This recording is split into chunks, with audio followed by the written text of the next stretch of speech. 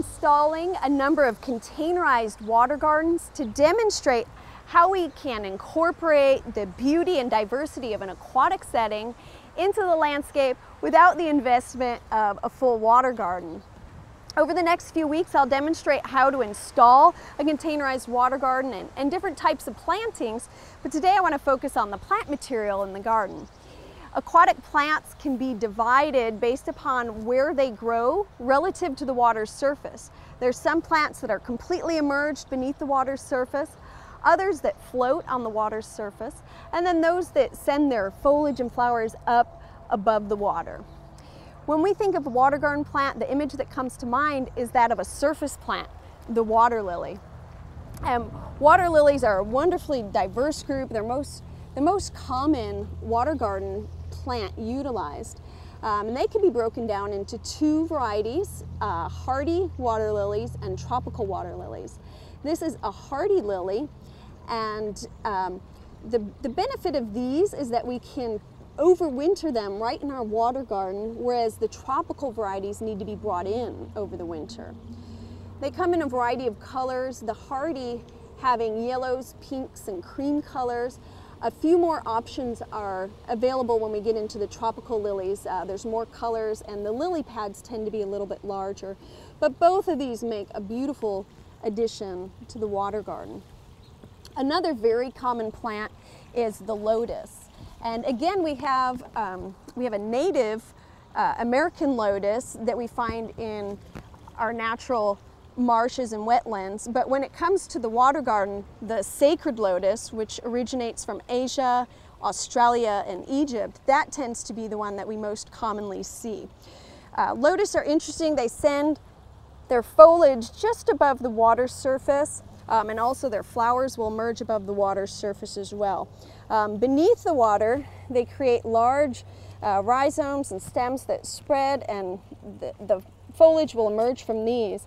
They can be rather aggressive in a water garden just because they grow so well. And so for this reason, many water gardeners prefer to grow lotus in an isolated or separate container than other water garden plants.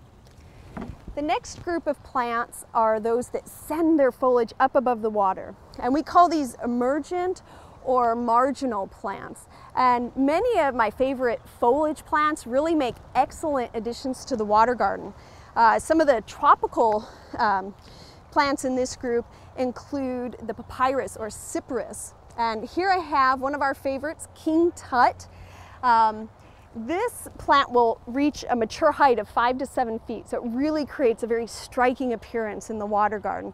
And we can submerge this with about 3 to 8 inches of water above its crown, and it'll do quite well. If you have a little bit smaller garden, you might consider baby tut, which maxes at a height of 2 to 3 feet.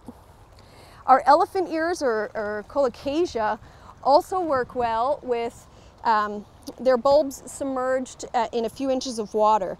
And this is black magic. We just love this plant here for the purple stems and the deep green luxuriant foliage. We have a few native plants that are very hardy and also do wonderful in the water garden. The first of these is pickerel, and pickerel has a heart-shaped foliage that has a bit of a tropical look, and it will also have spikes of purple flowers. Now this one's a little pale looking. It's been indoors and lost a bit of its color. And this is a lovely tropical looking plant, an excellent addition to the water garden. Another hardy native is thalia, and this is often called the hardy water canna because of the canna-like foliage. It'll also produce beautiful flowers in a variety of colors depending on the cultivar selected. Lizard's tail is another native that has a little bit different appearance. The foliage is smaller and it's a little bit bushier rather than as upright in its growth habit. It'll produce white flowers that have grow like a little lizard's tail, which is where it gets its name. A number of sedges and rushes like this corkscrew rush also do very well with their roots submerged in a few inches of water. They've just added a different texture and interest to the planting. And also many of our irises will also do well submerged in a little bit of water. Now you want to be careful when you work with the iris. One of the plants that's most commonly sold for the aquatic setting of the iris is the yellow flag iris. And if you take one look at our bog garden, you can see just how aggressive yellow flag can be.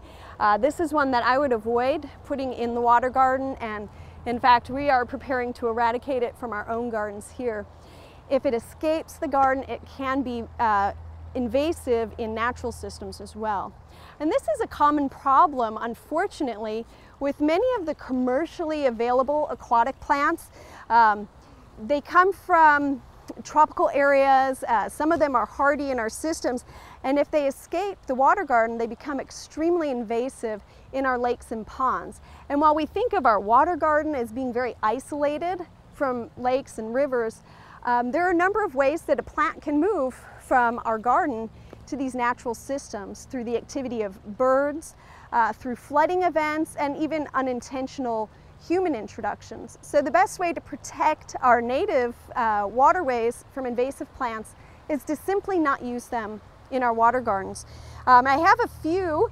Unfortunately, one of the most common water garden plants is extremely invasive. This is water hyacinth, and it's popular because it produces really beautiful purple flowers, and it has these interesting air pockets. I'm going to break into one. And this is what allows the plant to float on the water's surface. These little pouches are full of cells that hold air that keep it afloat. But sections of the plant break off and it reproduces very quickly and spreads across waterways. Millions of dollars are spent each year trying to eradicate water hyacinth. Another highly invasive plant is the parrot's feather, and out of the water it doesn't look like much, but when that foliage floats in the water, it has a beautiful feathery appearance and really is popular for that, but again can be rather invasive in our waterways. And then water lettuce, which is another floater. This one reproduces rapidly vegetatively, and I've seen images where this completely covers pond surface. So another invasive plant that we really want to take care of and avoid introducing. You can learn more about invasive aquatic plants and some alternative natives that we can use in the Don't Free Lily brochure. Look for this at your local county extension office.